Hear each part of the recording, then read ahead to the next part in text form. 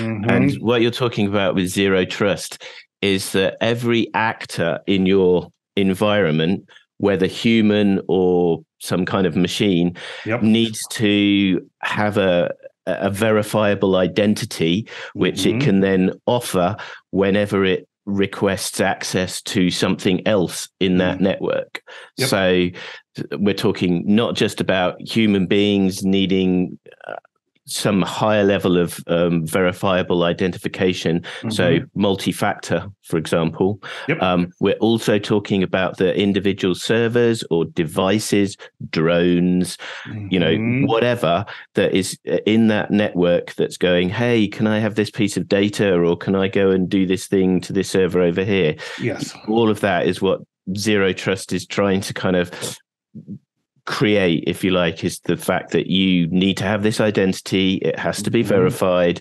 And once that happens, you can then start making decisions about, well, is this thing actually authorized to access that resource or read that email or that piece of data or whatever. So I think it's huge. It's been coming for a while, because this all kind of kicked off when President Biden issued his executive order in May 2021. And then after that, in fact, January this year, there was a federal memorandum to talk about specifically the zero trust strategy at a complete federal level. And this is the DoD's kind of response to that, where they're starting to sort of flesh it out, what this means for the DoD.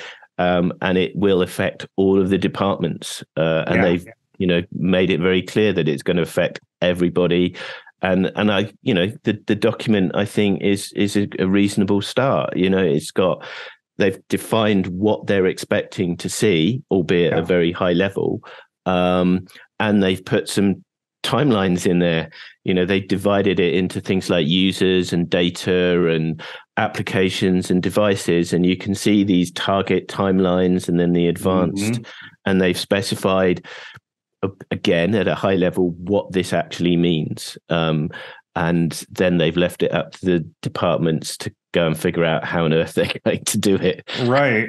Well, yeah, it sounds an awful lot like the CMMC 2.0 requirements that kind of were finalized earlier this year. And one of our guests said that there's something like 300,000 vendors that are being given mere months to achieve compliance, but there's only a few hundred auditors available to take on the work. So this is a little more self-directed, I'm imagining, where it's like there's not necessarily someone that's going to have to come in and audit your particular portion of the system. It's more like the implementation, I imagine, is maybe a little more internal. Is that right? Yes, no, absolutely. So I think it is different to the idea where you're basically insisting that a supplier has to get to a certain standards of cybersecurity and be externally audited to that fact. Right.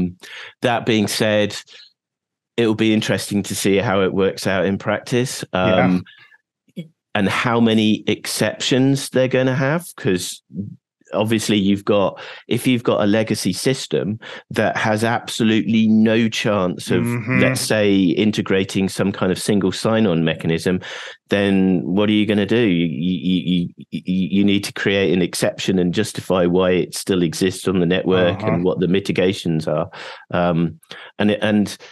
This is the same, to be honest, as private sector. I mean, the banks that I work for have exactly the same issues. How about some free cybersecurity training resources for you and your team? Just go to infosecinstitute.com/free to get ebooks, training guides, and more than 100 cybersecurity training courses, all free for CyberWork listeners. Go to infosecinstitute.com/free and start learning crucial new skills today.